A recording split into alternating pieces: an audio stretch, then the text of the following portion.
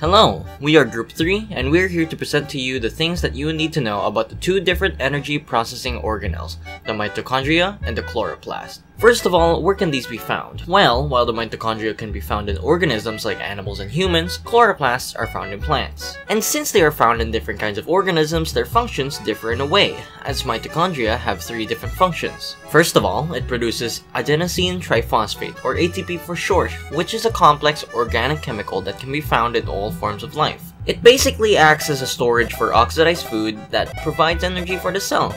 Next is apoptosis, which is the death of the cell, as the mitochondria basically decides which cells are to be destroyed with caspase, one of the chief enzymes involved in the destruction of cells during this process. And finally, it stores calcium for when the organism needs it the most, as this is something used a lot in the body, especially during fertilization, blood clotting, and muscle function. And on the other hand, chloroplasts, other than its contribution of making most plants and leaves green, also have other functions within the plant cell. First of which, it is responsible for the process known as photosynthesis, which basically converts light energy into organic molecules like sugar, for organisms like plants and algae to use as food.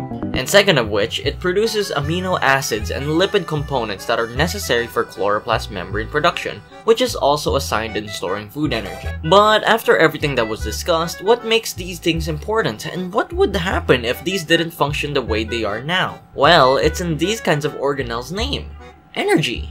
Energy is something really important for organisms and cells to have, as this basically drives them to do what they have to do, whether it is work, produce, and even keep things alive. If these organelles were to stop functioning at some point, organisms wouldn't be able to have the energy that they need to fulfill their niche, as most likely, they would just end up dead. Such as if a plant's chloroplast were to stop working, photosynthesis would never happen, and would lead to a chain reaction of herbivores not being able to eat, and us humans not being able to eat these animals.